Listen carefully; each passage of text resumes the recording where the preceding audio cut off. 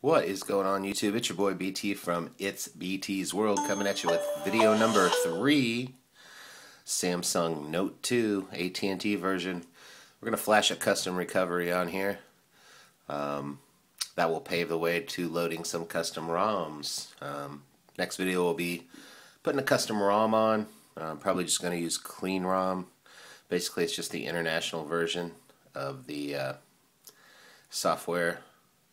Basically, it's what you got right now without the bloatware that your carrier might put on there. This is an AT&T version, so there's a bunch of AT&T apps that you can't delete, blah, blah, blah. Taking up your space, clogging your screen. We're going to get rid of those by putting the clean ROM version on.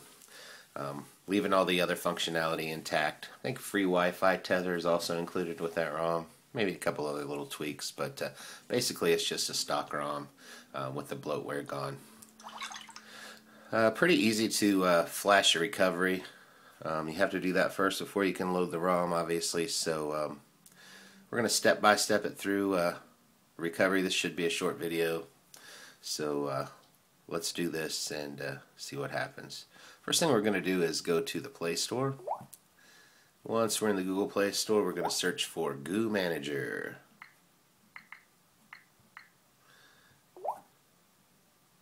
There it is right there. We're going to download and install that. This app does require root access. If you haven't rooted your phone yet, check out my previous video on how to root the Samsung Note 2. Get root, then you can do this. Don't try it without root, it won't work. Looks like that's downloaded and installed. We're going to go ahead and open that up. The first time you open up Goomanager, it's going to ask for Superuser permissions. That just gives it grants it access to go in and change the things that it needs to change. So we're going to go ahead and open that up. Superuser request, grant. So we have granted permission. We're good to go. Okay, what we're going to do is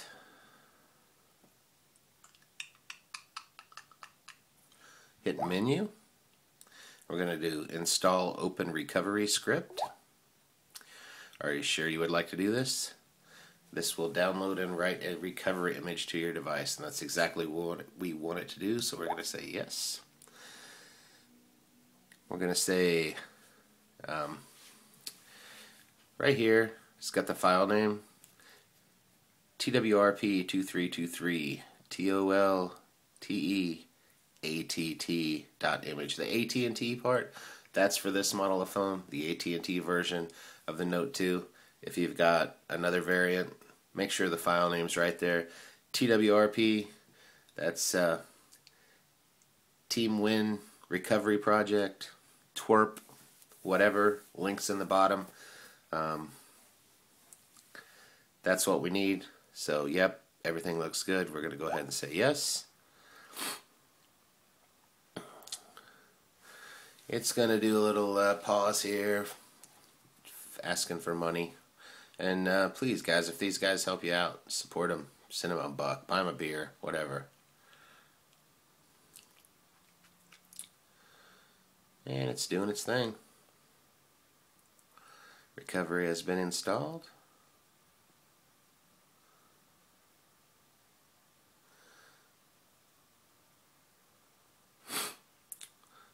Once it's all done, I think it's supposed to reboot itself. We'll see if it does. We'll give it a few minutes here. This is the first time I've ever used this, so we'll see.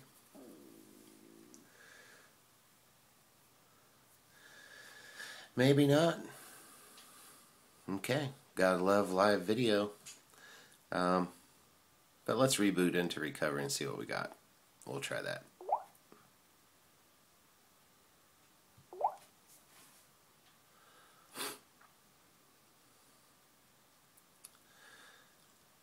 There's the reboot screen. We should get TWRP instead of, there it is, Team Win.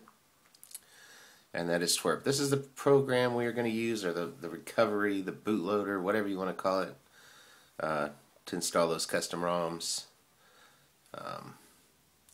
Not going to do that right now. We'll just reboot back to the regular system.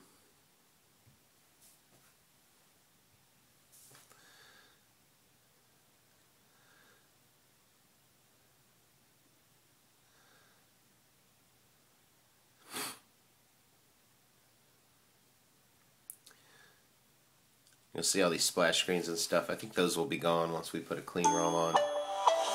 This is an AT&T branded phone. Obviously they're going to throw their ad on there for you. And we're back. Everything's back to normal. Only difference is we have a custom recovery ready for those custom ROMs. That's all I got for you in this video, guys. Next video, loading custom ROMs. If this video helped you out, comment, subscribe, rate, whatever. If it didn't help you out, sorry. That's all I got for you, BT from ItsBTsWorld. Peace.